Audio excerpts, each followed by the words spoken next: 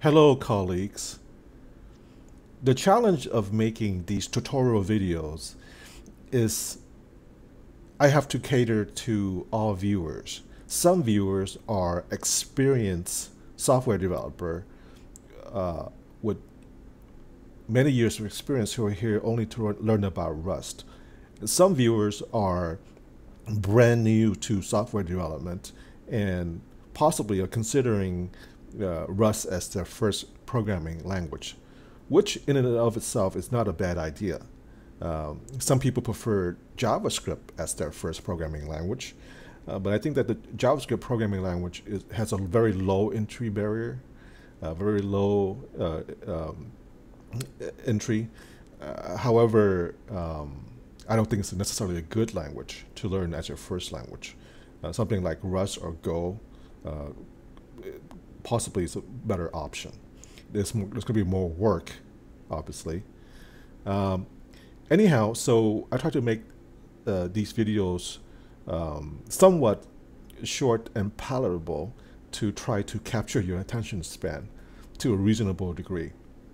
So in this video, we are going to take a closer look at essentially the Hello World app that we built the last time.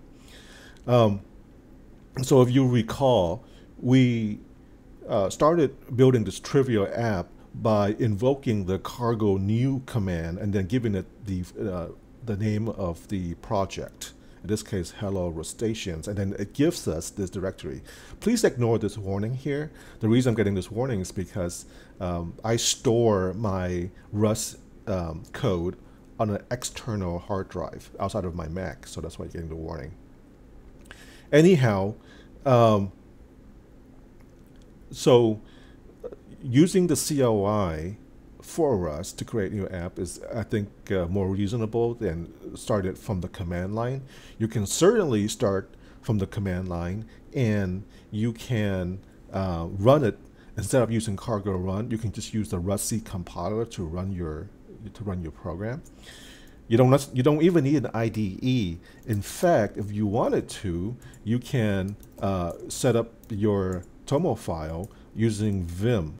Okay, if you wanted to, or you can Vim source main. You can code like that as well. Some people prefer that.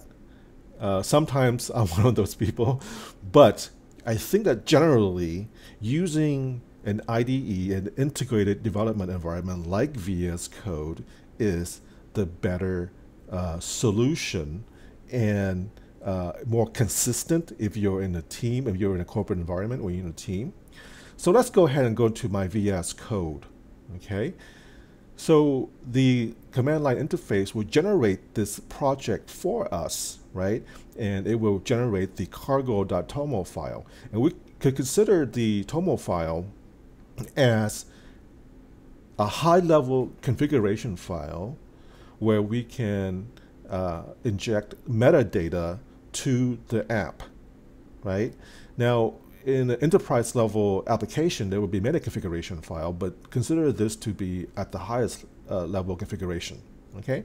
And so just like with the package.json, just like with your POM file in Java, you start with the name of the app, and then the version, and then the author or developers, and then the edition. Now, in my next video, we are going to go into the history of Rust, which I think is important because there were breaking changes prior to, if you're going from the previous version to the 2018 version, there will be breaking changes.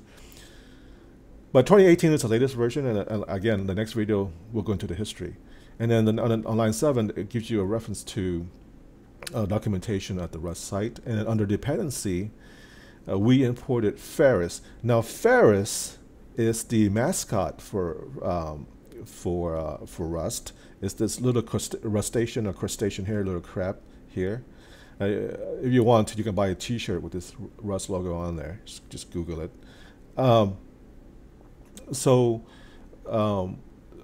We only imported this package to print out stuff to the command line, to the console. Obviously, we don't need to do that to print line to the command, to the terminal. Rust has a print line. method to do that, but I wanted you to get the feeling of what developing an app is like. It's not unlike other languages, okay? It's essentially the same process in other languages as well. So on on the first line, we're going to import a method from an external package, okay? Again, the double colons are essentially like the dot. In this particular case, we're using this double colon, so like the curly braces in TypeScript or in JavaScript. Okay, we're importing this package, external package, and then we want to use this particular module, the same module, which is the method to print out to the terminal.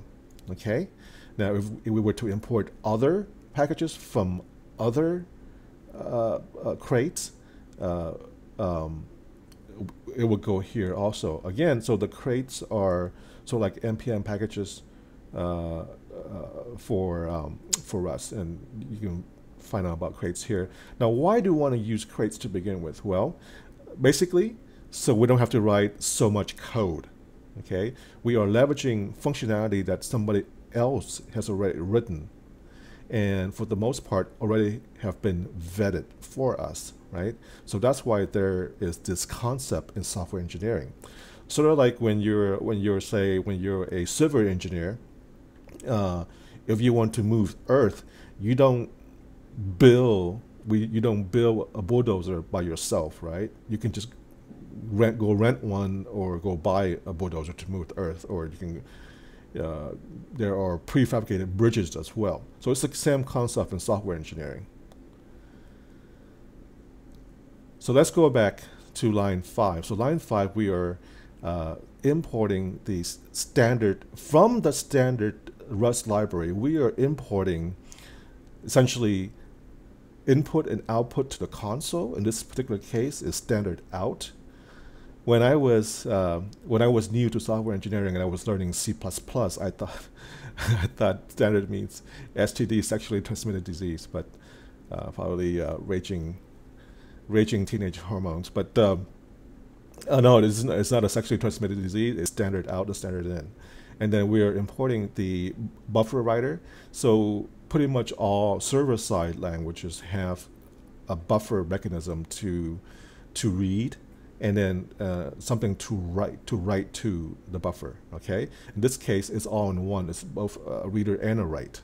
If you want to read more about this particular functionality of this package, you can read it here. Okay. Again, just hover over the syntax, and it'll give you the definition. So we're going to be using this. That's why we're importing it. So why is this file called main? Why is it called main? Well, in a multi-threaded language, there's such a thing as the main thread, right? The main thread and then the child thread, the other threads of execution. It's called main because this is the main thread of execution, and then you have the main entry point in the main thread of execution. That's why the function here is called the main, right? The main method or the main function. So in, say, Java or C#, you have the main method inside of your parent class. Okay, so in JavaScript and TypeScript, of course, TypeScript is just syntactic sugar for JavaScript. JavaScript is a single-threaded language, so it's called index. Right? Index.js is the entry point. Here, the main function is the main thread of execution, the main thread. So we are declaring a variable here. Okay, variable for all intents and purposes in Rust is immutable, cannot be changed. Okay, there is an exception to that. I'll get into that later. By the way, this part here, that's just something that's provided to me by the plugin or the extension to VS Code. It's just metadata for this particular variable. Now, I'm assigning this variable to the standard console out, locking out statement to the console. And then we end this expression with a semicolon. So in Rust, you need a semicolon after every expression. However, in statements, you do not. The difference between expression and statements in Rust, at a very high level, is that an expression is value producing or effect causing evaluation. Okay, and statements contain an explicitly sequenced expression evaluation. Now I can spend hours going into the intricacy of these two differences, but for the time being, which is look at it from a high level, and you will understand the differences when you get more repetition. Those of you who are experienced software engineer watching this, you know that already. But for people who are brand new to programming, don't worry. With the more reps, you're gonna get better understanding of how the language works. And when I say rep, I mean repetition. So, moving on to line 16. Again, we have an immutable variable, and in Rust, we declare a variable with the let keyword. Again, this is metadata from my IDE telling me that the type for the message variable is a string, and here we're explicitly declaring a string, and from string we have a trait called from. So trait is sort of like an interface into what a particular method is going to be. Okay. Again, we will get into this a little bit later. If you want to read up on traits, particularly from, read the documentation. I can regurgitate that to you, but I'll just go one ear out the other. You will retain more if you read it on your own. So from this string, okay, so from this string, I'm going to assign it to the variable called message. Okay? And then on line 18, I am dynamically capturing the width of this particular string. Okay, I think there's 24 characters in this string, including spaces. Now I can certainly explicitly put 24, reserve 24, but then I would maintain state. Okay, so I want to dynamically compute the width. Okay, I said earlier that all variables with the let keyword is immutable, unless you don't want it to be. So in the cases where you do not want a variable to be immutable in Rust, you can prefix the variable name with the keyword mut of mute. Okay. Now, obviously, mute has to go after let.